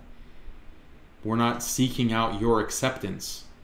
We're not trying to get you to accept us and to value us. We're just offering one simple thing, the truth. Evaluate it, consider the truth. And we'll do our best to present it in the best way, to explain it and to argue for it in the best way, with wisdom and good counsel. This is Islam. You don't have to like us. You don't have to accept us. You don't have to. This is the message. We're just delivering it. We're just delivering the message. This leads me to the next part of this interview. I would like to go through like a checklist with you. I would just like you to answer yes or no. Do you believe? All right, so this is really demeaning. Like, I have a checklist for you. This is the checklist to see if you're civilized enough, if you're enlightened enough, if you're human enough. Just answer yes or no. So this is very demeaning to subject anyone to that. Equal rights between women and men. Absolutely. Actually, it's Islam that teaches us equal rights between women and men, for sure. Right. The question, are there equal rights between women and men in Islam, yes or no? Actually, she asked, let's rewind that, because the wording is important. Is it okay to be a homosexual? Oh. Like a checklist with you? I would just like you to answer yes or no. Do you believe in equal rights between women and men? Wait, do you believe in equal rights between women and men? She didn't ask about Islam. She said, do you believe in equal rights between women and men? That can be relevant, the wording of the question, because so what he says is, yes, absolutely, Islam is teaching equal rights between women and men. So this is, again, you're setting yourself up for questioning. You're setting yourself up for being asked questions that are not going to be as easily addressed with just saying, yes, there are equal rights between men and women. Because she could say, well, what about inheritance in Islamic law? What about when it comes to the witness? and how in certain cases, two female witnesses are equal to one male witness. She can ask about spousal authority within Islam. She can ask about the necessity of the wali in marriage, for example. And on. So many examples that she can bring. Maybe she hasn't done the research, but in other interviews, these issues do come up. And you have to have a better answer than just say, oh, Islam acknowledges that women and men are equal. Men and women are different. The Creator has created men and women differently, and has made them suitable for different kinds of ways of living their lives, different roles within society, within the family, within marriage. This is a function of differences. The differences within Islamic law and the treatment of men and women stem from these differences in the way that we have been created by the Creator. And no one can deny that men and women are different, that we are different biologically, we are different psychologically, we are different mentally, and so on and so forth. This is something that's undeniable, even according to Western research. And so that's why we have differences in the Sharia, in Islamic law, in the roles between the genders. I mean, this is still a simplified answer, and there's much further detail that needs to be unpacked. But for the purposes of a simple interview like this, you can give an answer that's not going to set you up to get cornered later on, or give the wrong impression to your listeners, to Muslim listeners, who will say, oh, well, you know, the Sheikh has said that men and women are equal. Then why is my local imam saying that, oh, women don't, men have this role, women have this role, men and women have different roles in Islam? Is my local imam confused? Is my local imam distorting Islam? Is he imparting a misogynist reading and interpretation of Islam, and he's trying to sell it off as authentic because I'm listening to Muhammad al-Sharif saying something completely different? So this is the tension. Okay, continuing. Absolutely. Actually, it's Islam that teaches us equal rights between women and men, for sure. All right. Is it okay to be a homosexual? Yes. Should I think that the distinction has to be made when responding to this question between having same-sex attractions or having same-sex desires versus acting on those desires and feeding into those desires and dwelling on those desires and trying to strengthen those desires. So these are the distinctions that are found within Islamic thought, within the Islamic scholarly tradition. And, you know, it's very clear that sometimes there are people who, for whatever reason, this is their test, they're tested with being attracted to the same sex in a sexual way. They have like sexual desire for the same sex. So is it okay? So is it okay to have those desires? Well, it's outside of your control. You can't control if you have those desires. So that's an irrelevant question. It's a non sequitur. But the question, what you do have a choice is to dwell on those desires, to strengthen those desires, to act on those desires, to feel justified in acting on those desires. Those are things that you can control and you therefore are morally culpable for within Islamic law and Islamic ethics more broadly. So this is the kind of distinction that we have to make instead of just accepting the terms and the vocabulary that are fed to us. Like we have this, there's homosexuality and there's LGBT and you can be gay or lesbian and there's sexual orientation and blah, blah, blah. All of these categories, we have to question, we have to put things in our terms. Okay, so this is an important tip for anyone who is being interviewed or has to explain this issue. Don't panic.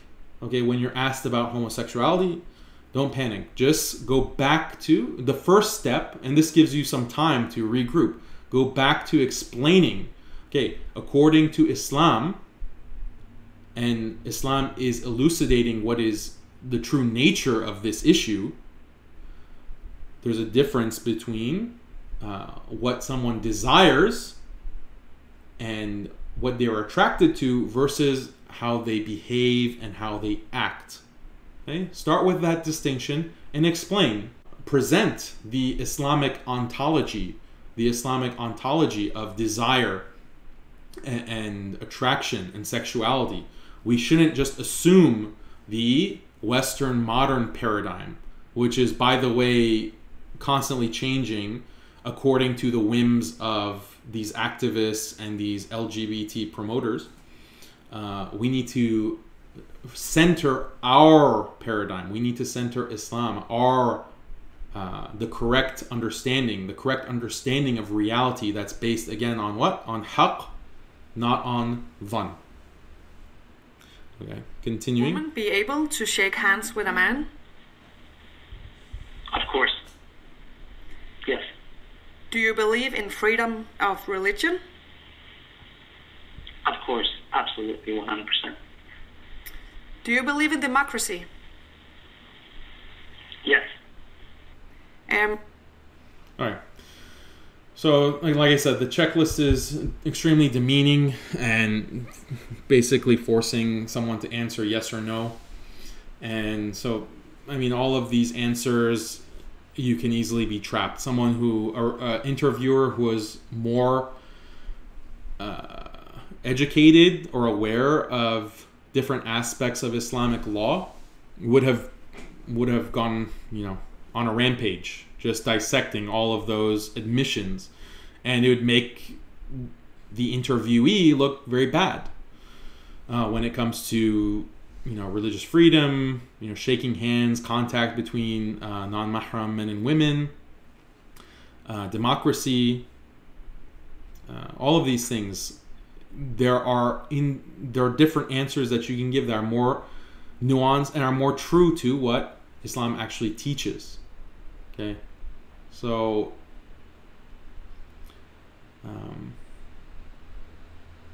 like for example, men and women touching hands. Just explain that. What does Islam have to say about contact between men and women who are not married? This is something that you can explain very easily, that people can understand. What is the destruction that is caused by that? The harm that is caused by that kind of sexual promiscuity. There's deep harms. There's deep harms to the individual spiritually and even psychologically.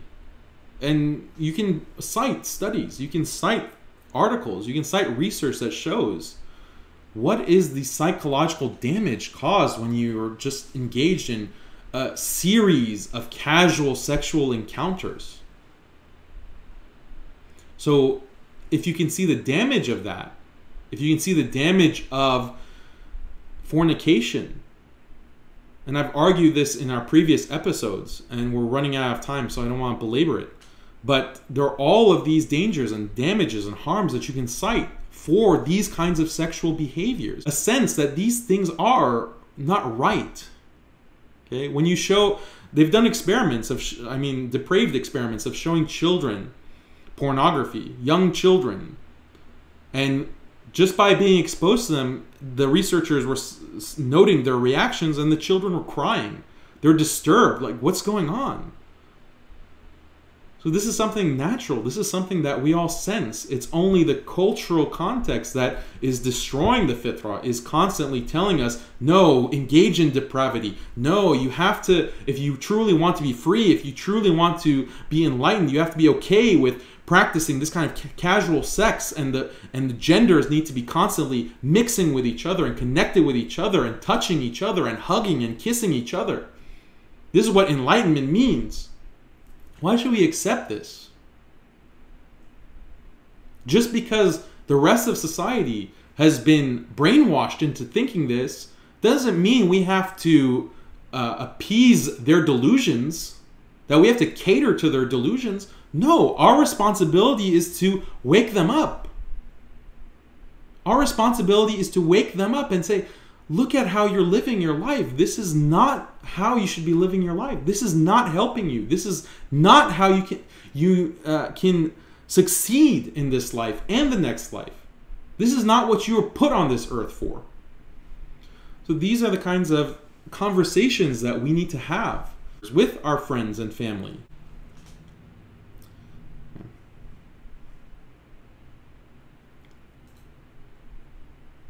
The Danish Ministry of Integration and Foreigners has a list of hate preachers on the website. And okay, so this is now Mufti Menk. You have been on the list since the 28th of November 2018. How were you told about you being on the list? You are the person who actually sent me an email to tell me you are on this list. I thought it was a prank because my work is all about love and integration and peace, and I know over the years we all have developed and we have all become more conscious of coming together and respecting each other. All right, so right off the bat, he's talking about integration. So I don't know if he knows the context of talking about integration and Muslims integrating in society. And what Inga Støjberg and these far right on in Europe are talking about constantly is that Muslims need to integrate. Muslims need to integrate into our societies. And the only way to really integrate is by leaving Islam or leaving Islamic practice, right? Don't fast in Ramadan. Don't pray 5 times a day. Don't leave your job on Fridays to go pray Salatul Jummah, because this is not what we do culturally in Europe. So if Muslims are doing it, they're not properly integrated into Europe. So this is the conversation. This is why Denmark has banned, have they banned or they've proposed banning halal meat? They're trying to ban halal meat.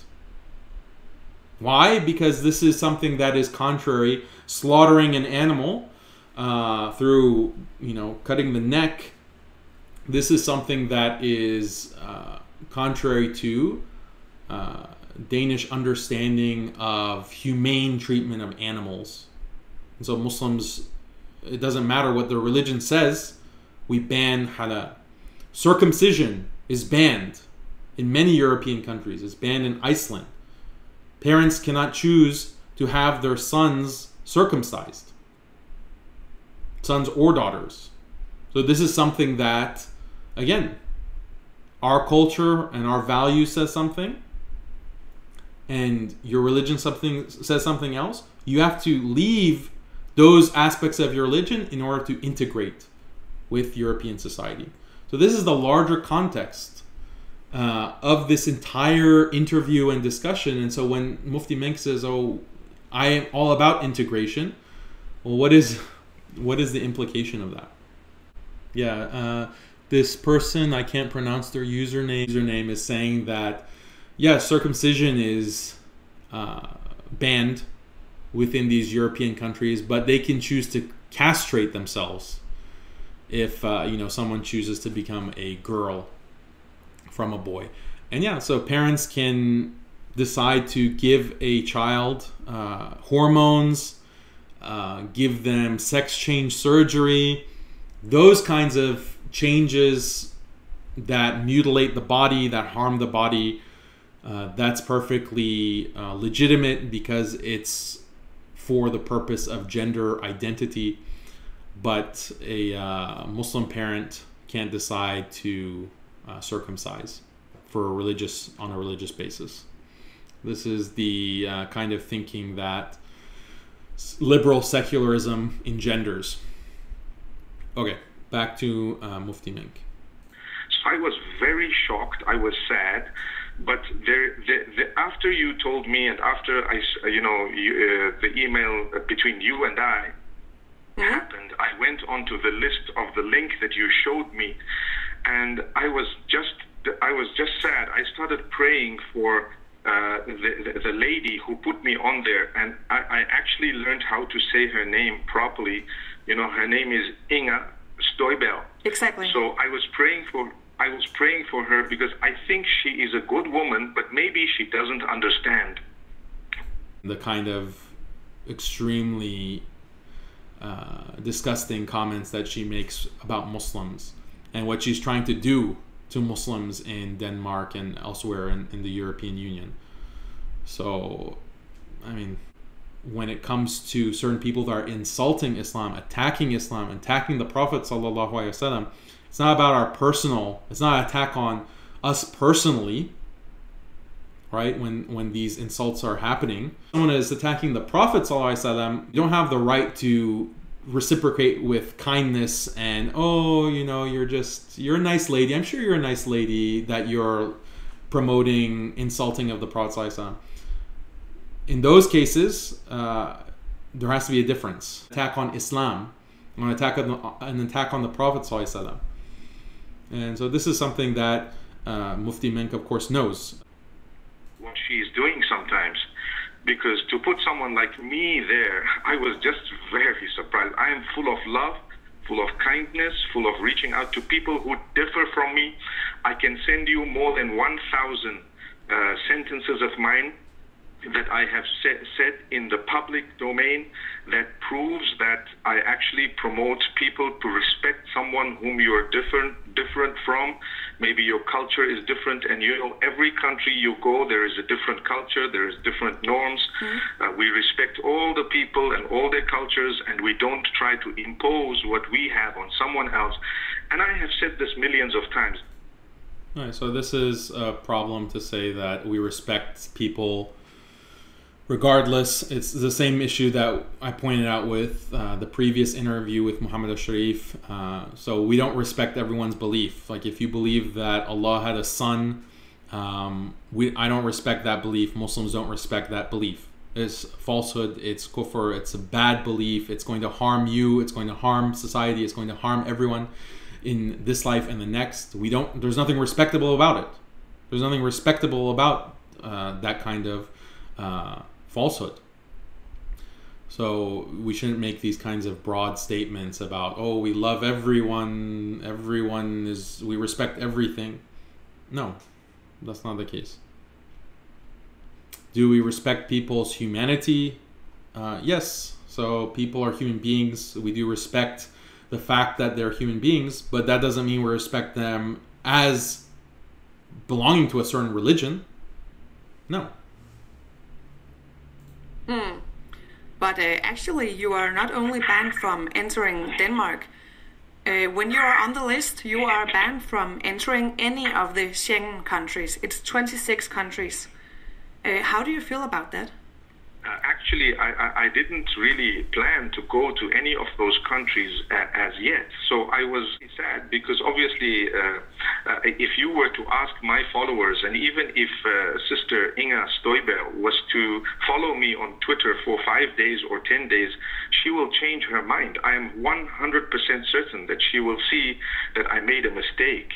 But unfortunately, it looks like maybe someone must be on a witch hunt to try to just find people with a beard who might be very popular, very famous.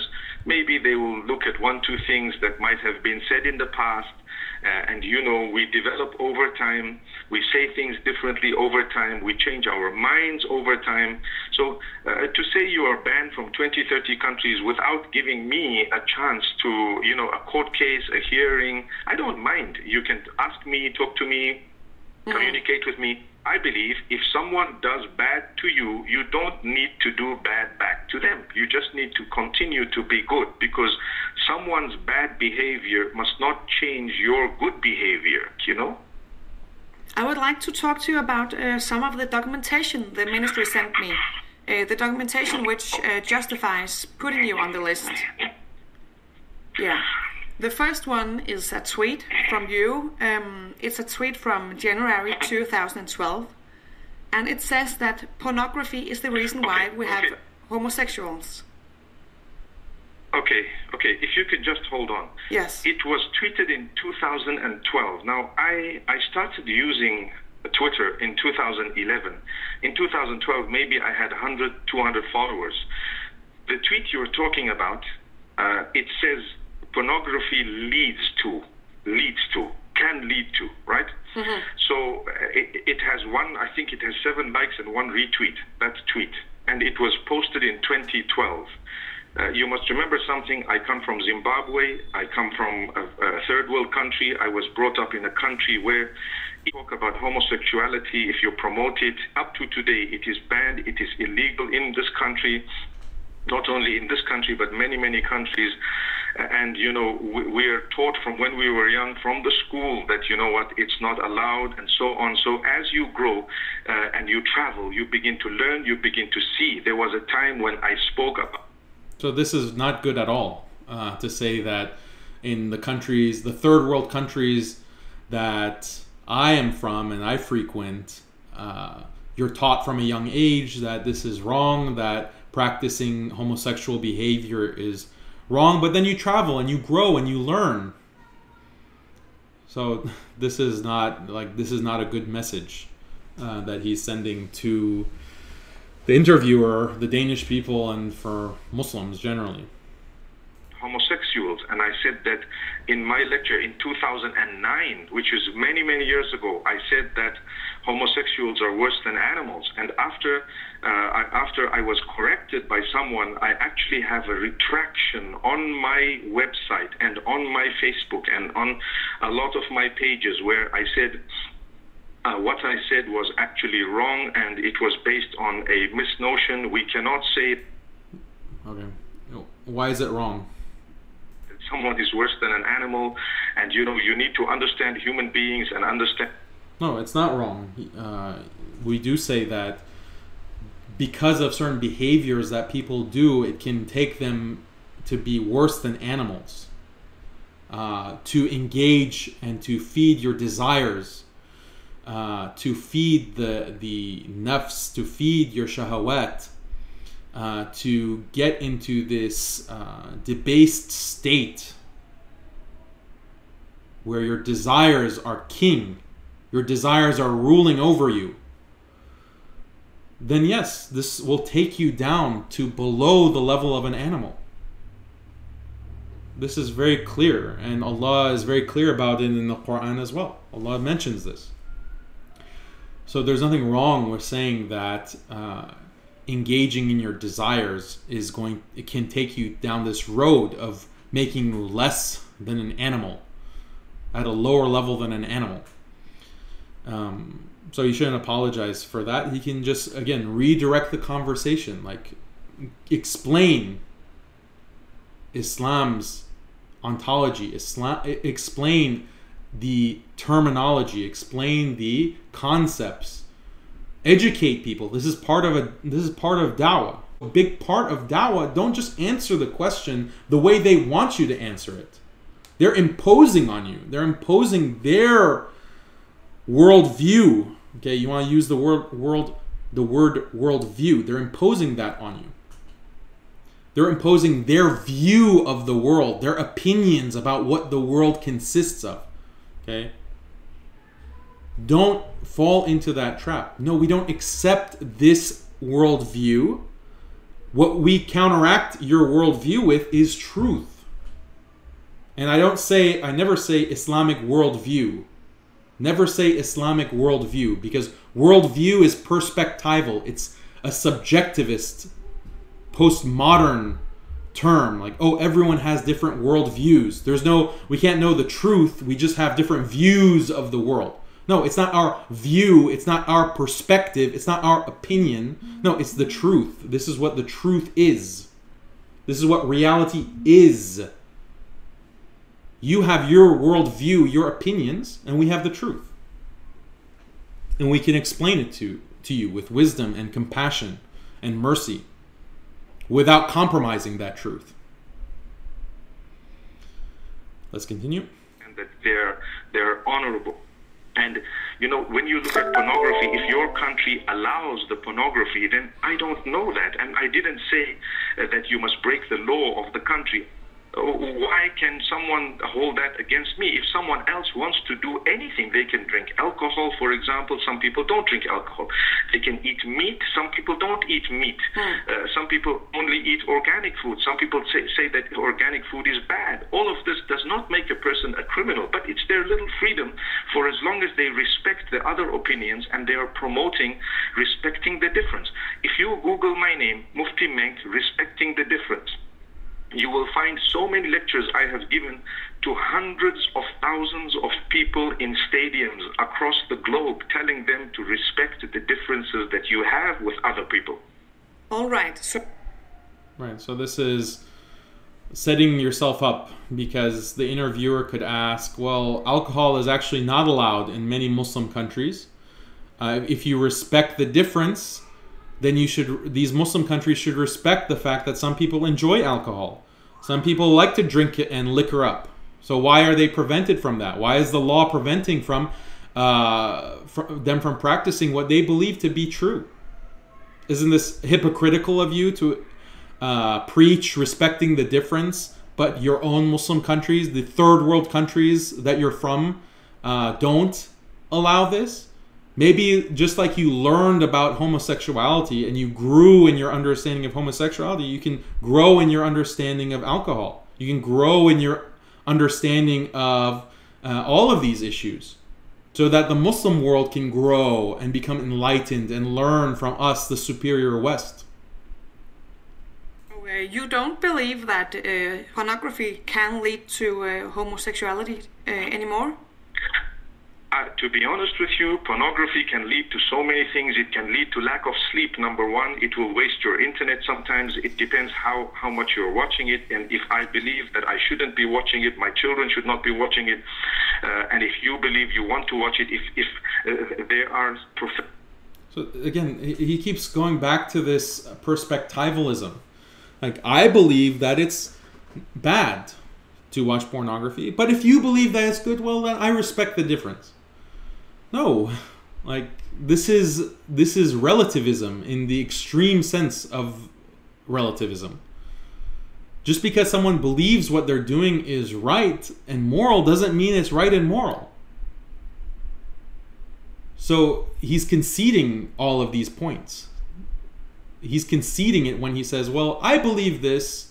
This is what is my personal opinion, but you're free to believe whatever you want, and I respect you. I respect that difference.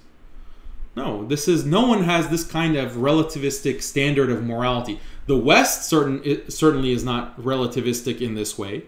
Western secular liberals are not relativistic in this way, because take the most liberal person that you know, the person who's most committed to secularism, and ask them, okay, you respect differences, you have your own opinion, but you respect the opinions of others. Well, can you respect me if I'm a racial supremacist?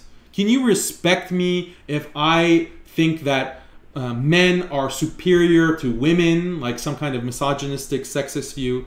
Can you respect me if I believe that LGBT is wrong? Can you respect me if I think that LGBT is something that is damaging and destructive? Can you respect me? Or any other view? Like, I'm just giving you examples off the top of my head. Misogyny, racism, homophobia, transphobia, all of these terms. No, and that liberal will say, no, I won't respect you for those beliefs. You're wrong. You're wrong about racial superiority. You're wrong about male superiority. You're wrong about this and that. They're absolutists, not relativists when it comes to these issues. Only when it comes to religious things, religious beliefs, is everyone is the same, and who can say what's right and wrong, and it's all just a matter of perspective. But when it comes to these things that actually matter to them and actually are a significant part of their understanding of right and wrong, then they're absolutists. They're absolutists. So this is, again, a hypocrisy of the Western mentality, the modernist, liberal, secular mentality that you can exploit, and you can point out, and you can press them on. So why should I be a relativist when it comes to what my religion is teaching me, what God has said? Why should I be a relativist about God's message? But you're an absolutist about your values. You're an absolutist about your beliefs. Well, guess what? I'm an absolutist too. I'm wrong, or I'm right and you're wrong. You're wrong for thinking that it's perfectly fine to engage in these kinds of behaviors, to spread and promote pornography all over the world. You're wrong. I'm an absolutist about that. And my absolutism is based on the truth, on the message that the Creator has sent to all of humanity. Your absolutism, it changes every few years. Your absolutism is limited to one particular cultural moment in time. So it's even self-contradictory. So this is the kind of things that I would recommend saying to this line of questioning. Continue. Professional studies on the internet that show you that pornography can lead to this. There is another professional study that says it cannot lead to this. So if there are 2 or 3 professional studies, surely the freedom of the human beings, they can believe that it can lead. What I'm saying is very peaceful. I'm not promoting hatred or anything. And to put me on a hate preachers list because I might believe that pornography is something I shouldn't be doing. And I'm living far away. I'm living in a small country, one of the poorest countries in the whole world. I'm so famous now because if... So he keeps diminishing. So, yeah, he keeps bracketing his claims. If I might believe that pornography leads to homosexuality, then what difference does it make? I live so far away in this poor third world country. So this is just bracketing, just boxing his beliefs to minimize them, diminish them, as opposed to making a very strong statement. Is, what's wrong? Just say, it's fine to say these things. Yeah, I believe that pornography, amongst many other things, can lead to same-sex attraction. I do think that pornography leads to all kinds of degeneracy. It can lead to that. It can lead to many problems. This is something that is a worldwide problem. There's addiction, pornography addiction. This is a problem that we need to address. And as Muslims, we have the solution to this. We have a compassionate solution to this. We want to help people to get out of this addiction to pornography. Recently, I think it was Arizona, the state declared that pornography is a public health crisis. I only cite that not to say that, oh, okay, if in the West they recognize it as a public health crisis, then Muslims, Muslims are justified. No, I'm just citing as an example that even within their own thinking, within their own culture and thought, they've recognized that this is a big problem. Pornography is a big problem. And of course it can lead to all kinds of degeneracy. Just make a strong statement. Make a clear, unambiguous statement. Stop bracketing. Stop making things wishy-washy. Stop making things ambiguous. There's no need for it. There's no need for this. Yes, Toybe knows me. Wow. I'm so happy. It's amazing for me because she's going to make me very, very famous. It's a preach where you are talking about having more than one wife, which is illegal in Denmark. Okay. But you deleted this part from Facebook. Actually, you deleted the tweet we talked about before as well. How come you deleted it? When you sent me this tweet of 2012, I have a screenshot of it. It has 7 likes and 1 retweet, which is absolutely negligible, which means it is very, very small. And I thought to myself, if this tweet is going to cause a problem in a country with its people, then I am bigger than a problem. I need to delete it so that the people of Denmark live in peace. So I deleted it to do a favor to Inge Støjberg. So that's the reason why I took that out. I understand. You're talking about... So this is, again, he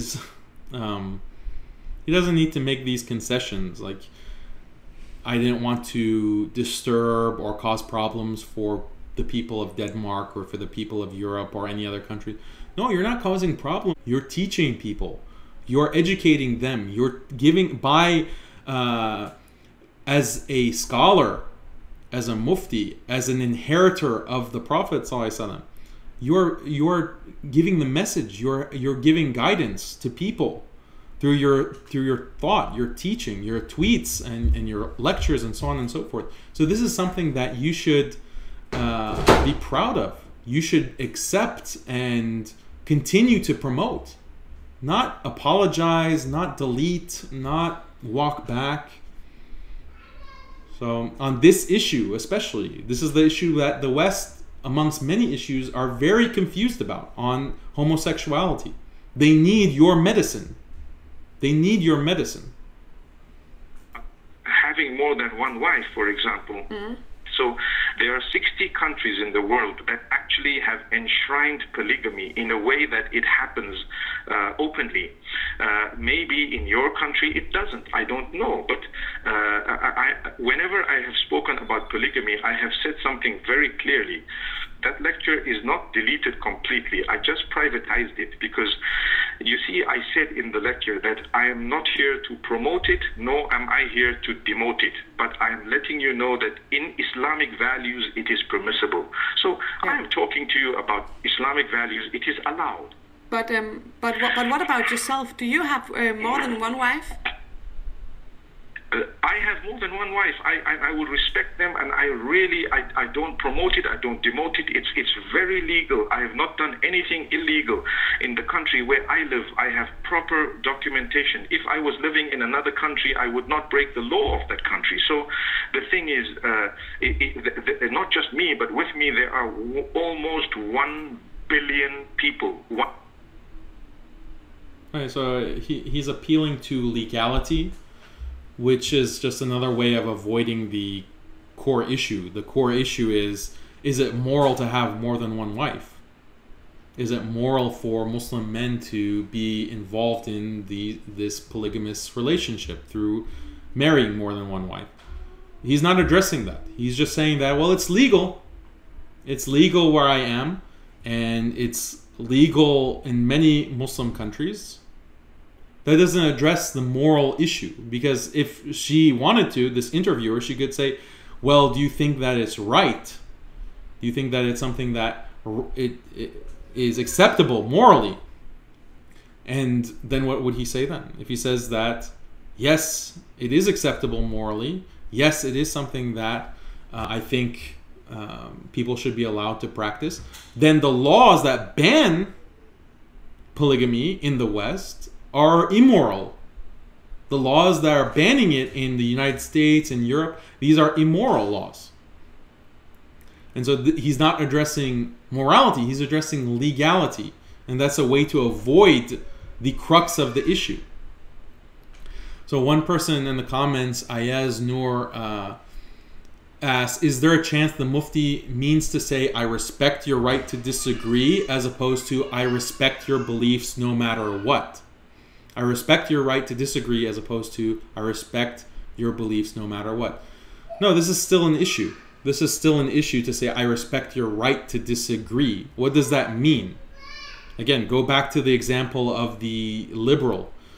And would the liberal say, like a completely liberal secular atheist, say, well, I respect the rights of white supremacists to think that they're the superior race. I respect their beliefs in racial superiority. I respect them to have the right to think that they're racially superior. No, no one would say this. We can't be relativists about these values, and we can't hide, again, all of these different strategies, all these different ways to avoid making a moral claim, like pornography can lead to same-sex attraction, which can lead to degenerate behavior that is damaging to a human being in this life and the next life. That is the moral claim that we should be making in a very strong way. That's part of what it means to be doing da'wah and to teaching others and to spreading the message of Islam and helping others. But if we keep diminishing our message, bracketing it, putting these relativistic clauses like in my opinion, in my view, what I think from my vantage point in this third world country, no, then you're not really giving a strong message. You're confusing the issue. And this polygamy question should be very simple. Like he does mention this, I think. Let's just listen. 1 billion male and female who believe that there is absolutely nothing wrong if you do it respectfully.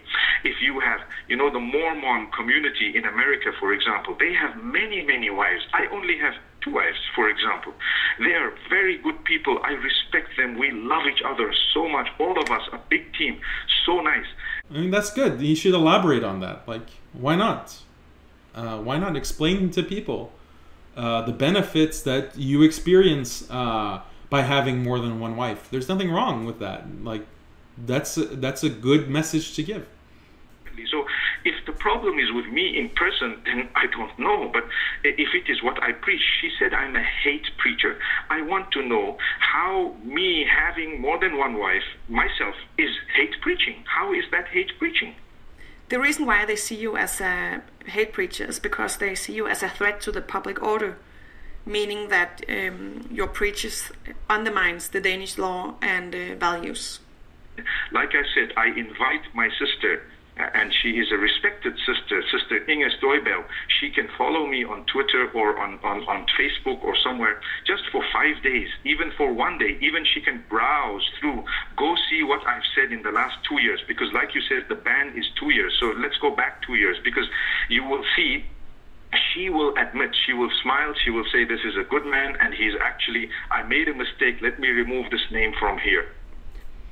Yeah, so Inge Støjberg is never going to say that Mufti Menk is a good man. The only way that she would say Mufti Menk is a good man is if she were not aware of what he believes. Because he believes in Islam, and he believes in the Sharia, he believes in Islamic law, he is a scholar, and he affirms the Quran, he affirms the truth of the Quran, every single ayah of the Quran, he affirms that. He affirms the words of the Prophet ﷺ as a mufti, as a scholar. Therefore, so much, the only way that Inge Støjberg or any of these far-right liberal secular individuals would accept Mufti Menk is if they didn't know what Islam is about. If they were ignorant of what these different ayat in the Quran are about. The only way that they would accept him is if Islam were completely compatible with liberal secularism, modern liberal secularism, which is impossible, which is just absolutely not the case. There's so many different conflicts. There's so many conflicts. We have to come to terms with this. Muslims need to come to terms with this fact. They're not going to accept us unless we adapt and we change and we integrate. This is just a truism. This is just the reality. We have to be at the forefront of explaining to them how, yes, Islam does not conform to Western modern liberal secularism. Islam does not conform to it, but that's a good thing, because that Western modern liberal secularism is so degenerate. It is so destructive. It is so corrupting.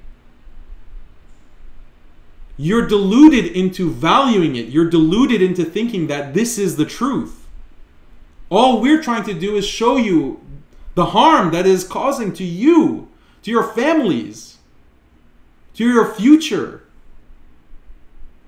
So we're not going to adopt, we're not going to, just because the medicine is bitter, that doesn't mean we throw out the medicine. Just because this is a bitter reality, you have to wake up.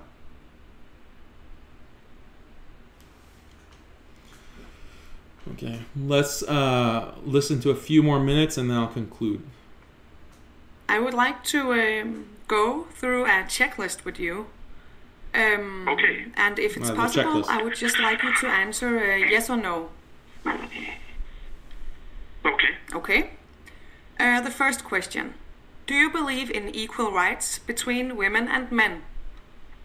Yes, absolutely. Equal rights between women and men. I stand for it, I advocate it, and I agree with it. All right. Is it okay to be a homosexual? If a person wants to be, they're free to be a homosexual. If they don't want to be, they're free not to be a homosexual, but it's not okay to force anyone's opinion on another person.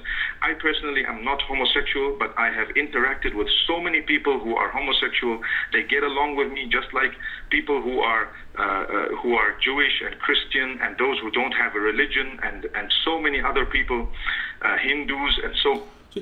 So this is a very wrong answer. As you should be able to tell by now if you've been paying attention, and you should be able to understand why it's a wrong answer. Getting along with someone has nothing to do with the moral rightness or wrongness of their behaviors. Okay? We shouldn't approve of or respect things that are contradictory to Islam. Contradictory to the haqq. That's a separate issue.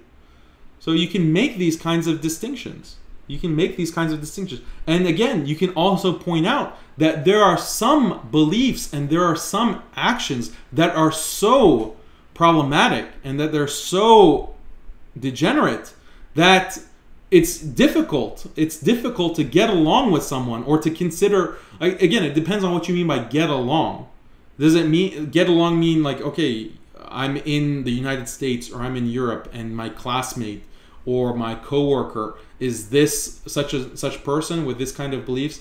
Okay, well, I'm going to get along with them in the sense that I'm not going to hurt them, or I'm not going to insult them to their face or harm them in a specific way. Okay, I'm getting along with them. Can I get along with them in the sense that, oh, I love you, you're such a good friend, you're my best friend, and let's spend some time together, let's hang out, come to my house? No, absolutely not. Certain things I don't want in my house, certain things I don't want to be associated with, even though I can get along with you in that way that I just explained and defined, but I'm disgusted by you, or I'm seriously offended or worried that you're going to have a bad effect on me or my family. And again, there's nothing.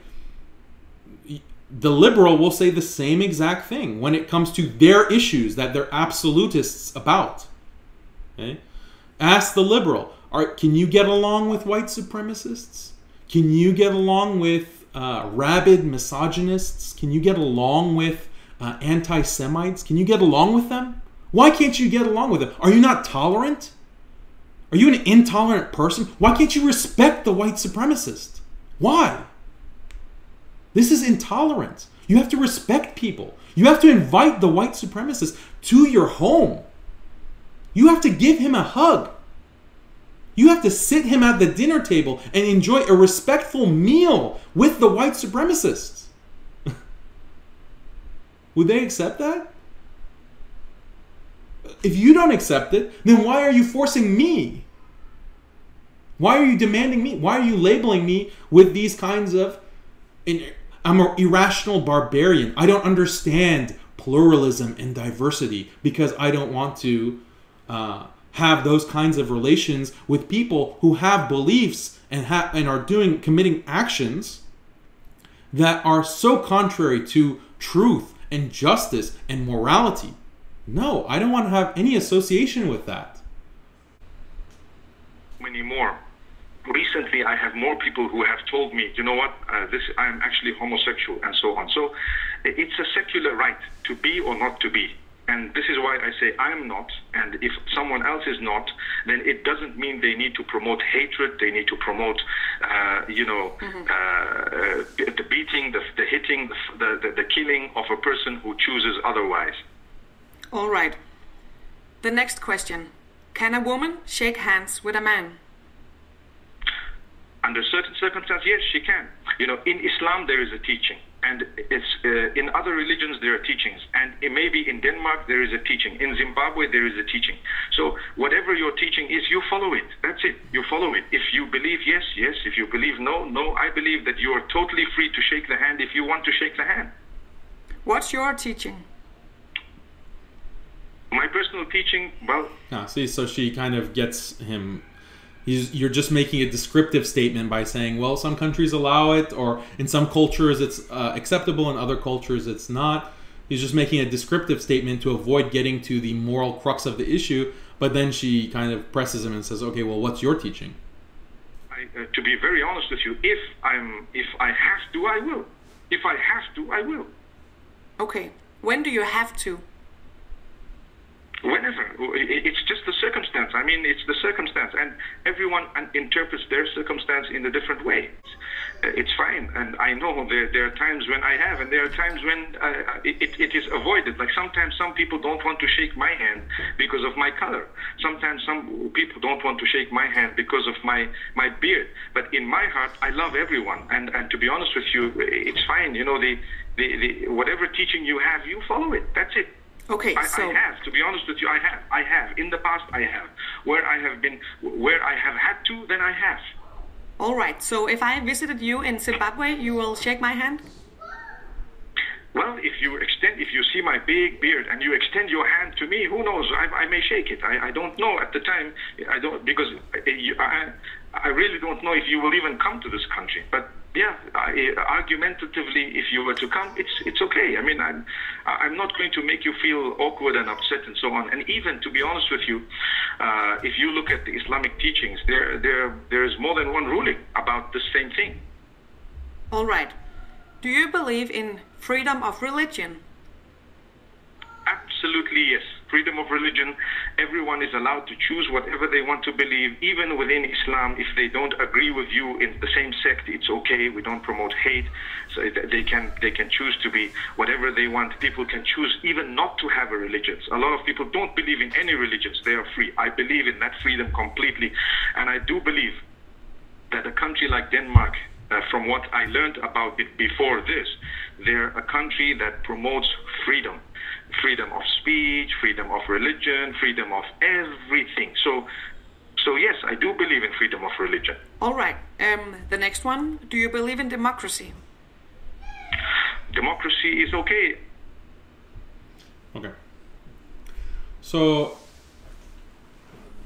hopefully by now you can, based on everything that I've said before, you can see that just endorsing freedom of religion, freedom of speech, all of this is problematic and can be used against Muslims within the context of a given interview, but it can also be used against Muslims in a broader conversation on why don't Muslim countries, why don't these Muslim nations implement freedom of religion, freedom of speech? Why don't they restrict the Sharia in those specific examples? I only wanted to give this kind of analysis as a way to raise awareness in the community about how liberal secular thought can shape and manipulate the way that we talk about Islam, the way that we do da'wah, the way that we explain Islam, the way we understand Islam even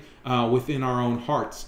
So this is something that is a very subtle influence, but it can have a big impact. It can have a big impact. So we have to be aware of these traps. We have to be aware of these wrong ways of thinking about these issues and these questions. And we have to aspire to a higher discourse. We have to aspire to a more critical discourse that is able to understand all of the flaws in the Western, modern, liberal, secular way of thinking, so that we can better appreciate the superiority, the wisdom, the truth of Islam, the truth of the message of Allah in the Quran and on the words of the Prophet sallallahu alaihi wasallam.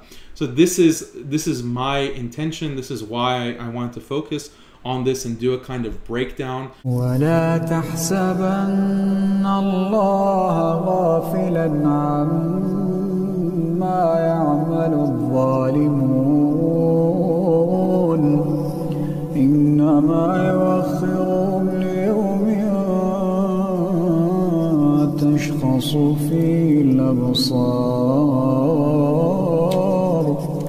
مهطعين مقنعي رؤوسهم لا يرتد إليهم طرفهم وأفئدتهم هواء وأنذر الناس يوم يأتيهم العذاب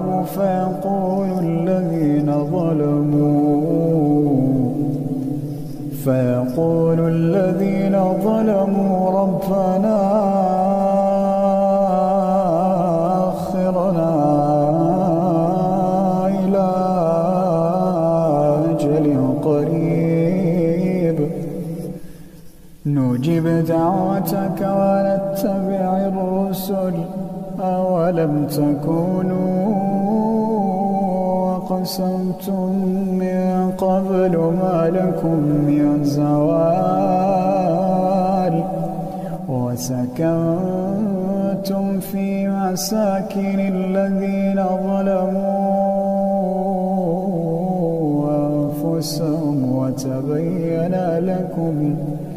وتبين لكم كيف فعلنا بهم وضربنا لكم الأمثال وقد مكروا مكرهم وعند الله مكرهم وإن كان مكرهم لتزول منه الجبال فلا تحسبن الله مخلف وعده رسله إن الله عزيز ذو انتقام إذا جاءك المنافقون قالوا نشهد إنك لرسول الله والله يعلم إنك لرسوله والله يشهد إن المنافقين لكاذبون اتخذوا أيمانهم جنة فصدوا عن سبيل الله إنهم ساء ما كانوا يعملون ذلك بأنهم آمنوا ثم كفروا فطبع على قلوبهم فهم لا يفقهون وإذا رأيتهم تعجبك أجسامهم وإن يقولوا تسمع لقولهم كأنهم خشب مسندة يحسبون كل صيحة عليهم هم العدو فاحذرهم قاتلهم الله أنى يؤفكون وإذا قيل لهم تعالوا يستغفر لكم رسول الله لووا رؤوسهم ورأيتهم يصدون وهم مستكبرون سواء عليهم أستغفرت لهم أم لم تستغفر لهم لن يغفر الله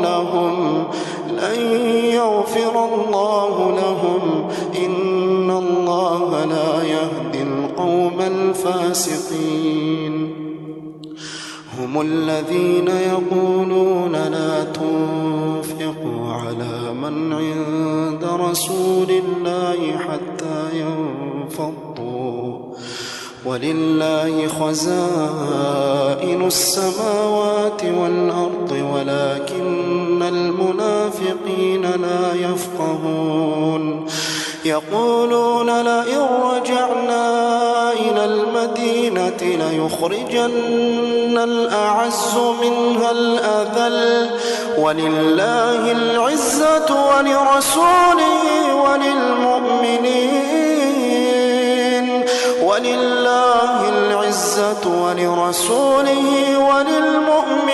ولكن المنافقين لا يعلمون يا أيها الذين آمنوا لا تلهكم أموالكم ولا أولادكم عن ذكر الله ومن يفعل ذلك فأولئك هم الخاسرون وأنفقوا مما رزقناكم من قبل أن يأتي أحدكم الموت فيقول رب لولا أخرتني إلى أجل قريب فأصدق وأكن من الصالحين ولن يؤخر الله نفسا إذا جاء أجلها والله خبير بما تعملون. يا أيها النبي لم تحرم ما أحل الله لك تبتغي مرضات أزواجك والله غفور رحيم. قد فرض الله لكم تحلة أيمانكم والله مولاكم وهو العليم الحكيم. وإذ أسر النبي إلى بعض أزواجه حديثا فلما نبأت به وأظهره الله عليه عرف بعضه وأعرض عن بعض فلما نبأها به قالت من أنبأك هذا قال نبأني العليم الخبير. إن تتوبا إلى الله فقد صغت قلوبكما وإن تظاهرا عليه فإن الله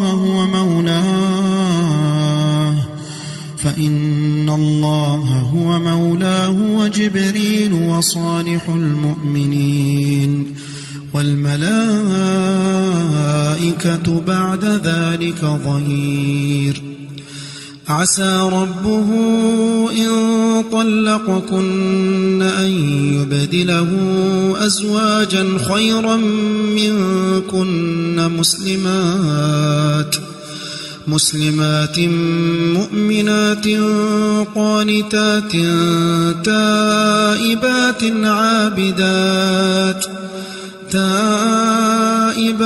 عابدات سائحات ثيبات وأبكارا. يا أيها الذين آمنوا قوا أنفسكم وأهليكم نارا وقودها الناس والحجارة عليها ملائكة غلاظ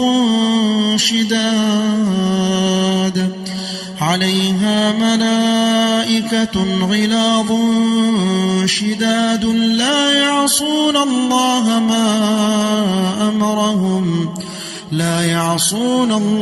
ما أمرهم ويفعلون ما يؤمرون. يا أيها الذين كفروا لا تعتذروا اليوم إنما تجزون ما كنتم تعملون. يا أيها الذين آمنوا توبوا إلى الله توبة نصوحا عسى ربكم أن يكفر عنكم سيئاتكم ويدخلكم جنات تجري من تحتها الأنهار يوم لا يخزي الله النبي والذين آمنوا معه نورهم يسعى بين أيديهم وبأيمانهم يقولون ربنا أتمم لنا نورنا واغفر لنا إنك على كل شيء قدير. يا أيها النبي جاهد الكفار والمنافقين واغلظ عليهم ومأواهم جهنم وبئس المصير. ضرب الله مثلا للذين كفروا امرأة نوح وامرأة لوط كانتا تحت عبدين من عبادنا صالحين فخانتاهما فلم يغنيا عنهما من الله شيئا وقيل ادخلا النار مع الداخلين. وضرب الله مثلا للذين آمنوا امرأة فرعون إذ قالت رب ابن لي عندك بيتا في الجنة ونجني من فرعون وعمله ونجني من القوم الظالمين. ومريم ابنة عمران التي أحصنت فرجها فنفخنا فيه من روحنا وصدقت بكلمات